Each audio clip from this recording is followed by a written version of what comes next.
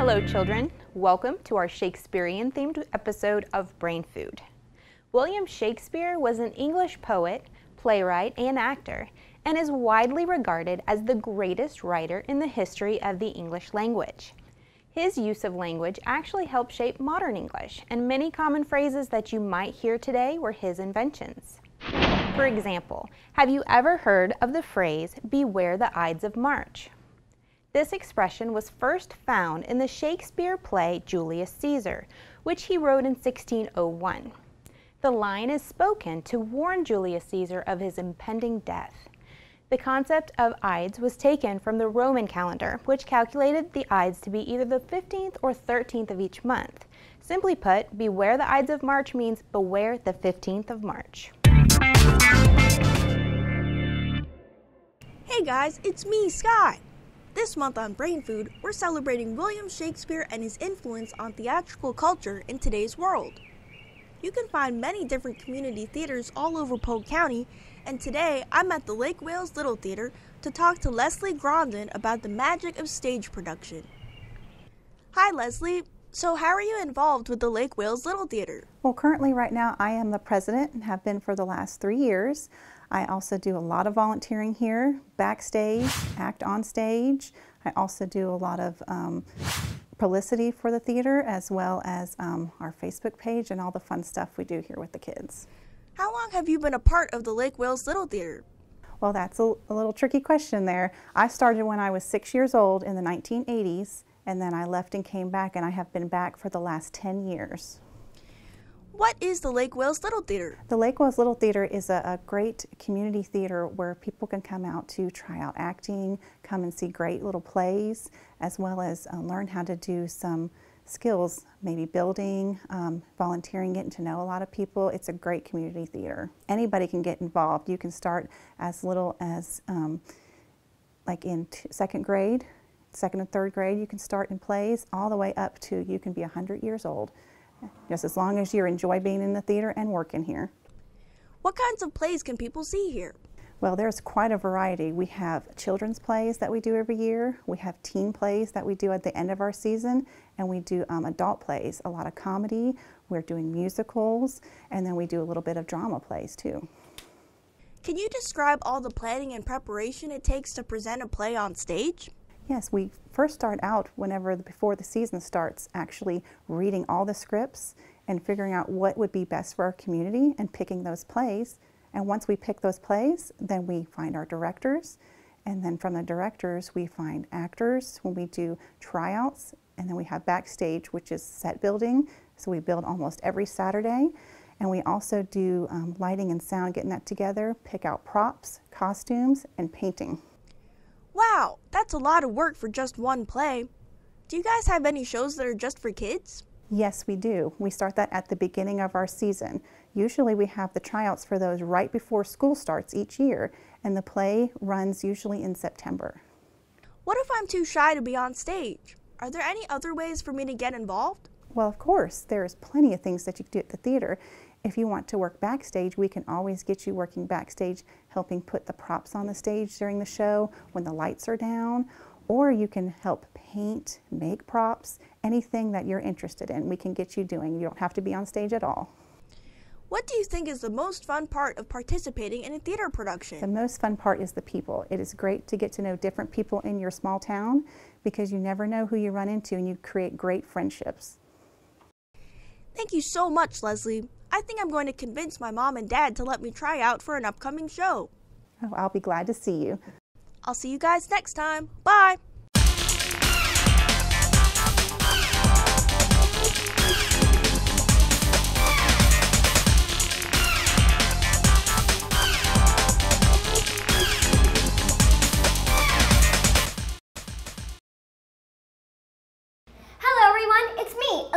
And we're here today at Exploration 5 Children's Museum in downtown Lakeland for this segment of Senses Overdrive. This is Tia. She's going to be helping us with our experiment. So, Tia, what are we going to be doing today? Well, hi everyone. So here at Explorations 5 in the month of February, we're focusing on I Heart You. So our experiment today is about one of our programs called Curious Kids, And we're actually going to be looking at an ooey gooey heart. So before we get into that, I just wanted to say a couple of different things. One is that, you know, hearts are about emotions. It's really important that we teach our kids about how to express their emotions and what they look like. So that's part of what we're going to be doing here at the museum this month. And it's also about just learning about our hearts. What they look like, what do they sound like, can we see how fast they're beating, what makes them beat faster. And so we have fun things planned. And we even have an exhibit downstairs where you can actually check your heart rate and listen to your heart. But today we're focusing on some ooey gooey science. Okay. So right here we have some fun gelatin molds, and they're like super jiggly and it's cold, and they're in the shape of a heart. And we're gonna use pipettes. Okay. And we're gonna suck up some food coloring, and we have red and we have blue, because when we look inside at our veins, our blood is actually blue, right? You kind of can see that. So we're going to put the blue in one side, and then when our blood gets oxygen, it turns red, right? So we got some fun red. And what happens when the colors mix? They make purple. Of course. So let's go ahead and try it out, see what happens. So the blue first? Blue first. Okay. And there's actually no right or wrong way. We're just going to stab our gelatin mold and squirt it in. And that's it. Okay. And then you just keep going, and eventually we're gonna just dye fun little streaks of color. It's gonna replace some of the gelatin with some color streaks. There we go. And what do you notice that's happening with the dye when we put it in there? They're spreading. It's spreading slowly, right? So, and the fun things that kids really like to do is they like to experiment, and they like to see, what happens if I push out the liquid super fast? Oh, it just squirts all over the place, right? Yeah. And then what happens if we just go really slowly? What's the difference? It just falls. Yeah. So it's a fun little experiment. The kids really love it. And we're really excited to experiment with it some more. It just exploded everywhere. That's part of the fun, right? And it's a super fun, messy one, and who doesn't love messy science, right? Exactly. So what's actually happening is the consistency of the food coloring and the consistency of the jello or gelatin just happens to be that the gelatin itself kind of spreads around in there, but mostly it stays still, kind of like a vacuum. And that's sort of, I don't know if you can see it in there, but see, it just kind of stays where you puncture it. So it gets stuck. Wow, thanks Tia, that was fun. If you want to get your senses into overdrive, come here to Exploration 5 Children's Museum in downtown Lakeland. Bye everyone, I'll see you again soon. Bye.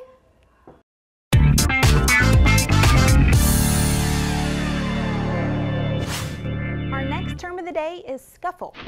The word scuffle can be used as a verb or a noun, and it means a short, confused fight or struggle that's not very serious. For example, the children scuffled on the playground, or the children got into a scuffle on the playground. This word was invented by Shakespeare for his play, The Tragedy of Antony and Cleopatra.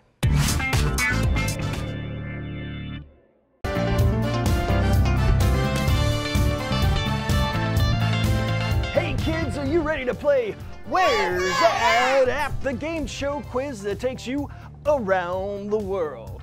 Well, way back in the year 1600 AD, the famous playwright William Shakespeare wrote the play Julius Caesar. Many of Shakespeare's plays took place in real-world locations, so today we're going to see if you can guess what some of those places are. Let's get started with question number 1. In the play Julius Caesar by William Shakespeare, much of the action takes place in the city of Rome. At one point, the city of Rome spread to become a great empire that stretched across a lot of land. Now the city of Rome is the capital of this country and is about the size of New York City with a population of 2.8 million people. Is Rome located in A, Poland, B, Iran, or C, Italy?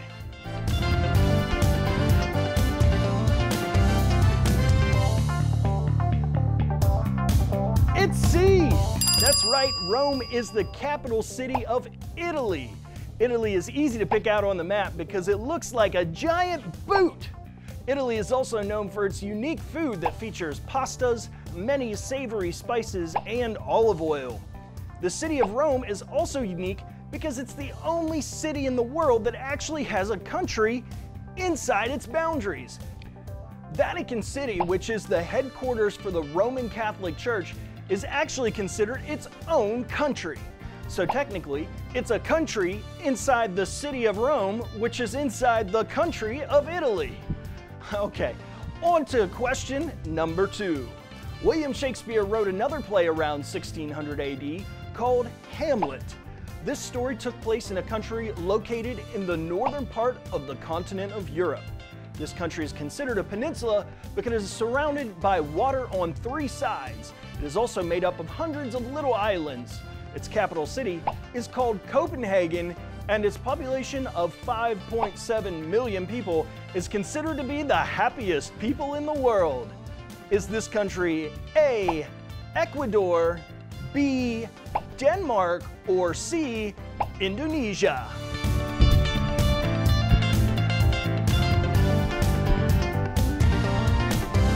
It's B, Denmark. The story of Hamlet is actually called The Tragedy of Hamlet, Prince of Denmark. The story is that Prince Hamlet's father, King Hamlet, had a brother Claudius, and Claudius murdered King Hamlet so that he could become King of Denmark. But the ghost of King Hamlet returns to instruct his son Hamlet to get revenge. As the story of Hamlet suggests, there has been a king or queen in rule of Denmark for a very long time. The current family has been in charge for more than 1,000 years, making it the longest running monarchy in the world. Well, now you know a little more about Italy and Denmark, 2 of the countries in Shakespeare's plays. That's all for this episode of Where's That At? Thanks for playing. I'll see you next time.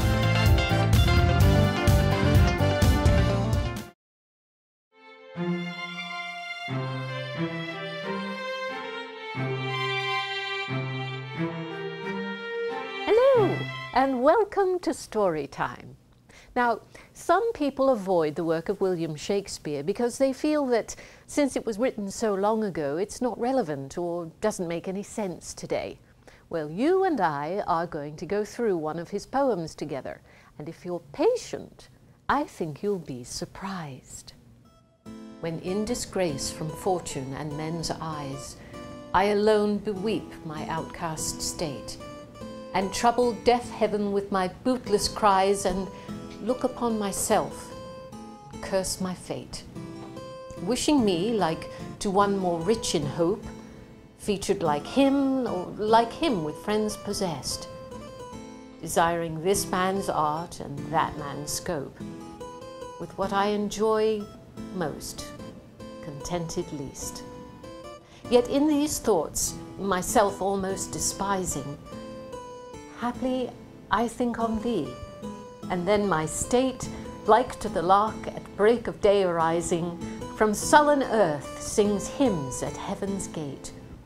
For thy sweet love remembered, such wealth brings, that then I scorn to change my state with kings. Now then, what does all of that mean?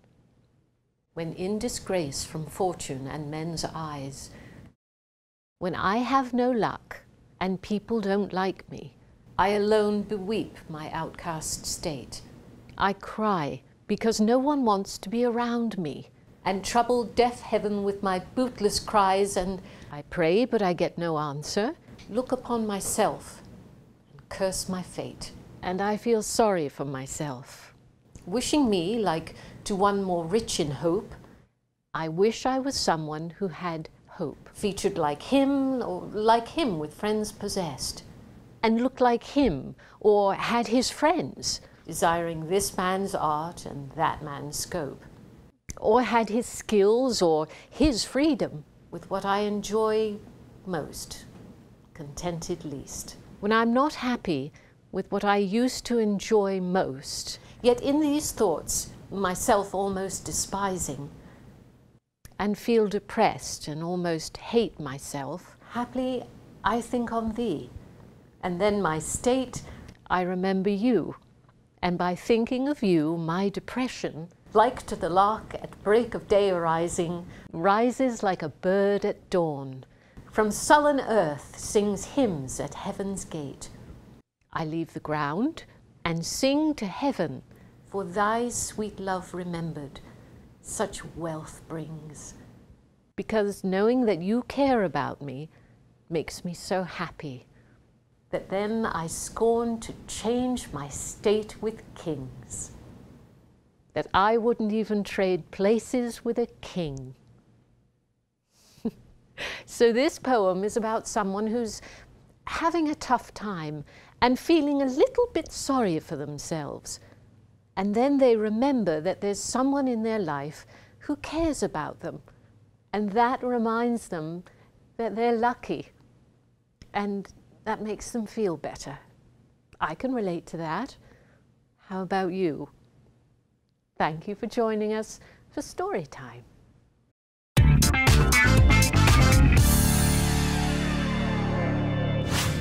Are you ready for another Shakespeare-invented word? Multitudinous is an adjective that simply means very many. It's a highly expressive word that you can use when you just want a better description than multiple, numerous, or a lot. For example, my life has changed in multitudinous ways. Or, you are asking me a multitude of questions. Please stop.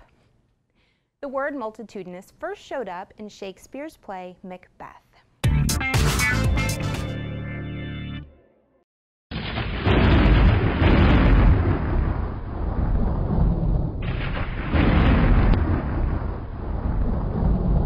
Hey kids, it's me, Steve, and we're here for another episode of Power Up. Today, I'm here with Nigel to learn about fencing.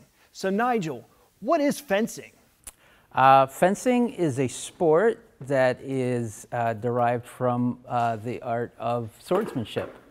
It's in particular a European-derived sport. The sport of fencing was invented by the French. So the language, the official language of fencing is French. Oh, I shall hit you with my sword. The weapon that we use here mostly is the foil. There are 3 weapons in the sport. The one that people would recognize most, of course, these are not actually weapons, is the saber. And if you, see cavalry movies and the curved weapon, this one's not curved, it's straight, just for the sport, but the curved weapon that would be used from horseback that was derived from the Middle Eastern scimitar. The épée was developed in the 19th century, and it is only a point weapon, and it was developed for the sake of dueling. Then the foil, which is the lightest of the weapon, was developed from something called the small sword. So would the foil be the one Zorro used? Not at all. Zorro probably used, what was that, you think? A rapier. A rapier. Yeah. Now, these obviously aren't going to hurt you badly. Let's rewind. Let's rewind. Fencing is a very safe sport. They did a short study in the 2012 Olympics, and fencing actually had fewer injuries than badminton. Okay. These swords are designed to be safe. Yes, they are. As you can see, they're very flexible, even though they're made of steel, right? So when you hit the target properly, they bend, and there's a lot of safety gear that's worn. So Nigel, if these things don't draw first blood, how do you know if you've scored? Is there some special way these swords work? So if you look at this one, it has a little button on the end, right? And then it has a plug here, and you will see that later, where you plug the scoring machine, and then there's a target area for the foil, right? Which makes it a little bit different from the other weapons. And what does that look like, the target area? Well, we have a lovely model. So this silver garment is conductive, and it is called the lame. The target area for foil is only the torso, front and back. Nigel, how long does it take to get good at fencing? About 3 minutes. No. Well, it depends. So fencing for me is not a very natural sport. And I worked really hard at it.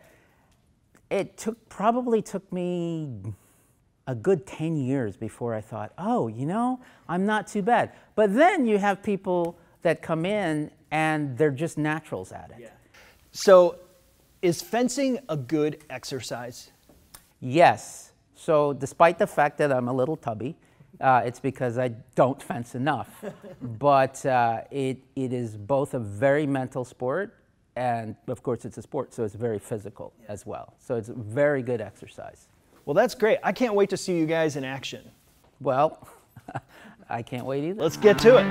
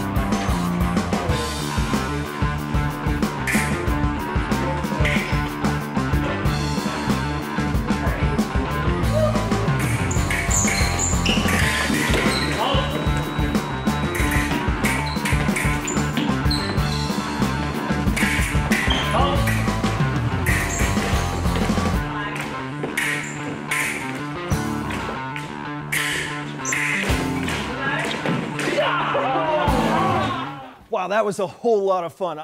I think I would love to get started fencing. Thanks for joining us for this episode of Power Up.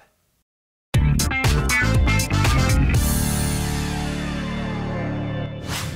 now time for our last term of the day. The word consanguineous is an adjective which describes people who are from the same biological family. For example, the boy felt just as close to his adopted brother as he did to his consanguineous siblings. This term was first used in Shakespeare's comedy Twelfth Night.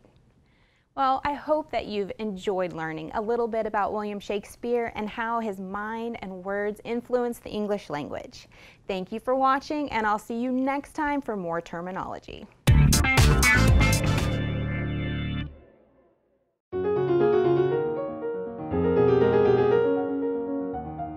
Hey kids, welcome to this edition of Arts and Crafts. During today's episode, we're learning about the most famous playwright in the world, William Shakespeare. Shakespeare was born on April 26, 1564 in a place called Stratford-upon-Avon in England. He had 7 brothers and sisters. Not much is known about his childhood, but historians guess that he didn't attend school beyond the 8th grade because it was considered a luxury at that time. After getting married and having children, Shakespeare's works began appearing on stage in London at the Globe Theatre. He wrote at least 37 plays, 2 volumes of poetry, and 150 sonnets. He introduced almost 3,000 original words to the English language, which are still used today. He's also responsible for famous phrases such as green-eyed monster, good riddance, to be or not to be, wild goose chase, and off with his head, among countless others. He even created the knock-knock joke. The phrase knock knock who's there was first found in his play Macbeth. Now that you've learned a little bit about William Shakespeare, it's time for our craft of the day. I'm going to teach you how to make your very own crown. So when you put on plays and act out scenes, you can wear this and feel like a king or a queen. For this craft, you will need yellow or gold construction paper, black construction paper, scissors, glue, a ruler, a single hole puncher, a paper fastener, and little jewels, sequins, beads, or other decorations for your crown. First, cut out a 2-inch wide strip of yellow or gold construction paper long enough to go around your head. This piece will be the crown's base. Glue the ends of the strip together to form a circle.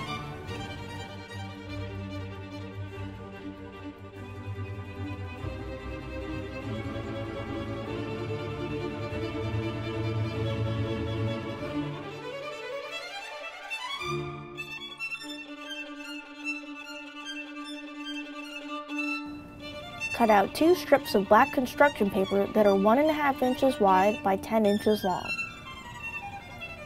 Glue the first strip across the middle section of the base. Position the second strip perpendicular to the first strip. Try to make sure that both strips are at the same height. Glue the ends in place.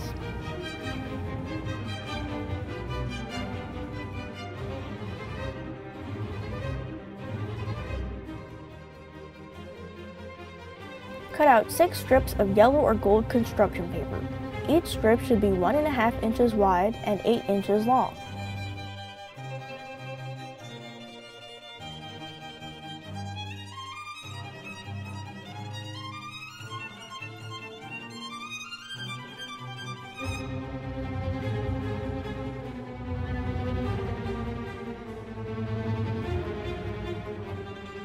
Next, cut out a curved end on one side of each strip.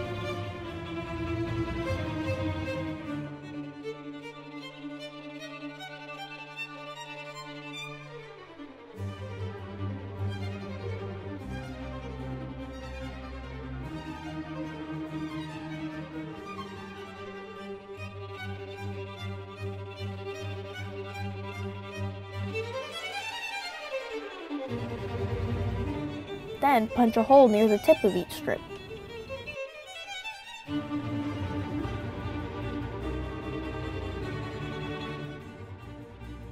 Glue each of your yellow or gold strips inside the base of your crown so that they're evenly spaced out. Try to glue them all at the same height along the base.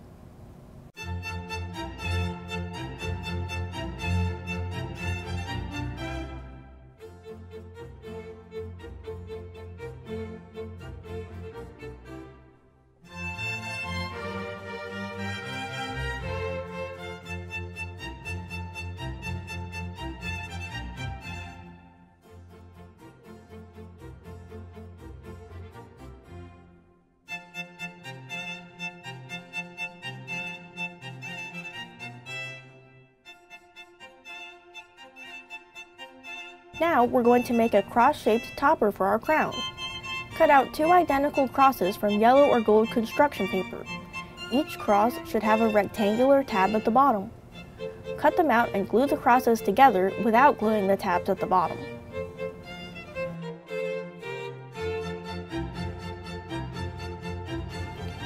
Fold out the bottom tabs and punch a hole at the center of one of them.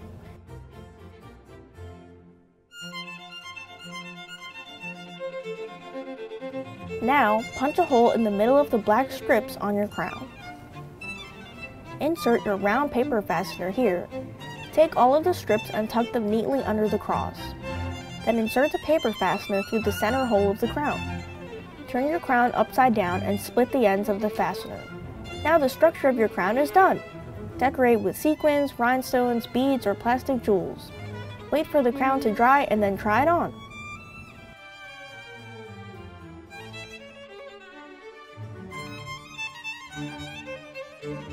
Today's craft was inspired by a quote from the Shakespeare play Henry VI. "My crown is in my heart, not on my head, not decked with diamonds and Indian stones, nor to be seen. My crown is called content, a crown it is that kings seldom enjoy." Well, thank you so much for joining me, and I hope that this episode inspires you to learn more about Shakespeare. I'll see you next time for more arts and crafts.